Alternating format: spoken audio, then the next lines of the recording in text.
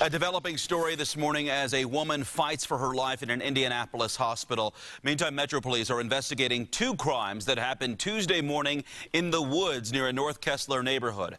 RTV6's Ebony Monet reports neighbors in that area are on edge now. Authorities are asking residents here in the woods of North Kessler to examine their yards and security video for any possible evidence. They say a neighbor did capture video of a suspicious SUV driving by during the time frame of the crime. Police were first called here around Tuesday morning by a man who came home and found his wife unresponsive. Police say she has head trauma consistent with a gunshot wound. The victim is 28-year-old Amanda Blackburn. Authorities tell us she is being treated at Methodist Hospital and is in critical condition. There was also a toddler in the home at the time with no reported injuries. You know, we're really concerned.